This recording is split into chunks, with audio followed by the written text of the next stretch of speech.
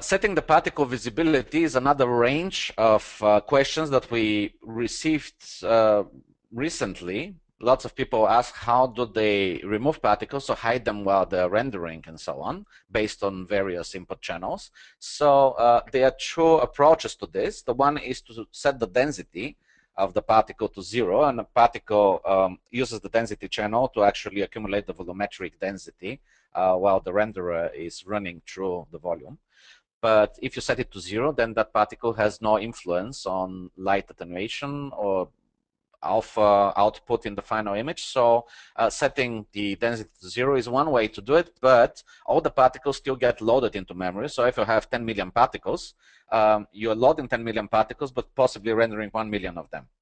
It's a much better idea to actually set the selection channel, which normally is used just like on meshes to control the deformation of influence of modifiers. But in this case, you can use the corrector delete modifier and pretty much delete a particle based on some input data, and it won't load into memory, which will result in faster rendering. So let's take a look, for example, visibility by velocity. Let's say that we take the velocity magnitude, just like we have it right now, but instead of outputting as a vector, I'm going to remove these nodes, and I'm going to switch this guy here to selection. And if I switch to selection channel, now we're getting a value of 0 when the velocity is 0, and getting a value of 1 when the velocity is close to 220. And the adding of delete modifier, the corrector delete, we have an icon somewhere here. Here it is, delete. This modifier has two modes. The one deletes anything that's greater than 0, and suddenly all the particles are gone because all the particles have a value that is greater than 0 because they are all moving. They have velocity that's positive, velocity magnitude that's positive.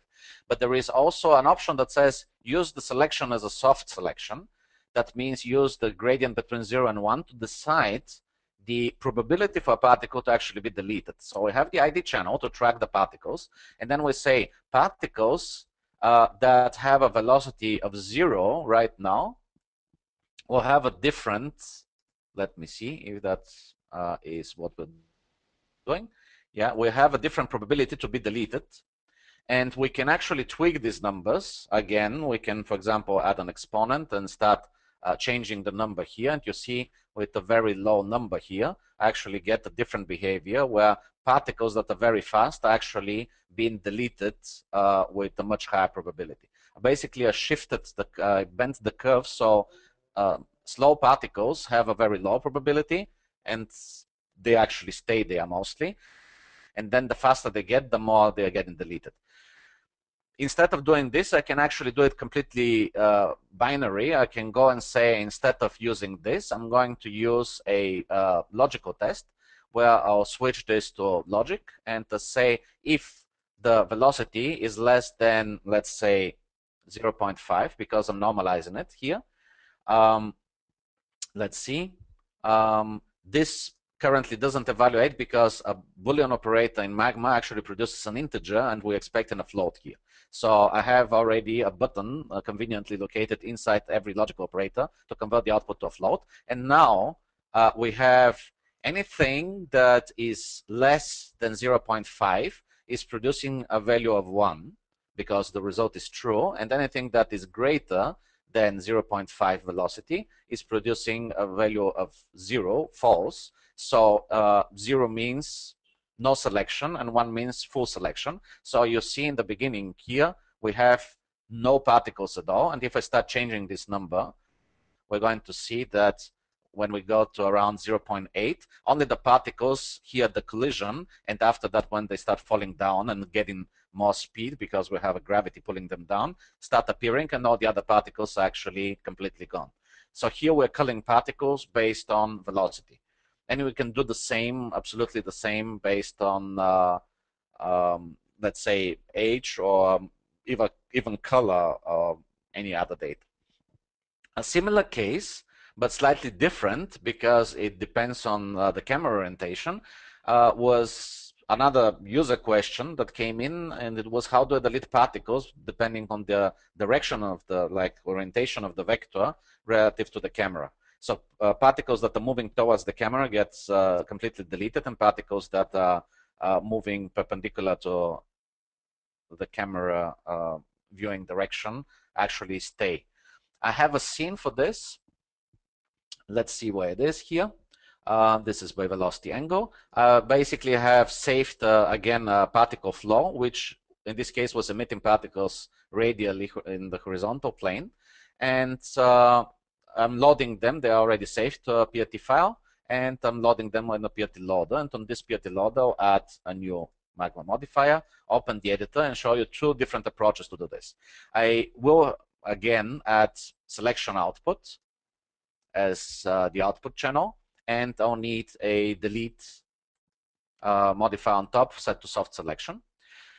What I need in this case is the velocity itself. That means the vector. This is the velocity. And one thing I can do is I can say I'm going to do a vector normalize, and I'll output this here, even though currently it doesn't make sense. I'm normalizing the velocity, and I'm going to take the dot product, to press the dot, the period key on the bottom of the keyboard, and get the vector dot. And then I'll need the z-axis. Actually, it's the -z that the camera is using to look at the scene, but that's good enough. I will need an input object. I press IO, and that gives me input object to pick the camera. And I already have a property query option to a button to add quickly to this chain here.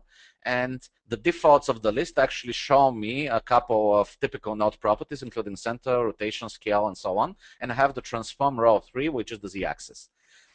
So I can add this. I'll say add. I'll remove the position because I don't really care for it. And I'm going to pick the camera in this. I see the camera here, so I'll just say pick scene object. Now the camera z-axis is here. It's probably a good idea to normalize it also, because a dot product should be between two normal vectors, even though most probably your camera has non-scaled transformation, so it's just a precaution. And at this point, we have a vector dot product, which should be going between 0 and 1. Let's see what happens. If I enable the modifier to auto-update, I have now the camera, and if I start moving the camera around, see the particles that parallel to the viewing direction are being caught. I'm going to close this, and I'll even minimize this so I can see here in the top viewport when I'm changing my camera, particles that are looking in my direction are being deleted. And this is because the z-axis is actually pointing back, so these are parallel, pointing in the same direction mostly. And if they're pointing approximately in the same direction, they get a value that goes here from 0 to 1 over here, and these guys get a different chance for deletion. So two things that I can do. First, I can introduce a absolute value. So if the result of the dot product is negative, that means for these particles pointing exactly along the -z-axis, I can do AB, which is the absolute value, and now the back is also being deleted just like the front. And the other thing that I can do is I can introduce a exponent or a curve. I'll add a power operator, add an exponent. I can expose it in the user interface and start tweaking it. And you see that this is changing the probability for deletion. So when I go closer to 0, I'm going to delete more and more of the particles that are not exactly perpendicular, but somewhere in between. So I have a lot of tweaking controls now to actually decide how many particles you're going to get in the end. And if this was a spherical emission in all directions, then it would affect all the particles. So here we would have a circle of curled particles, and around we would get all the particles moving in all directions.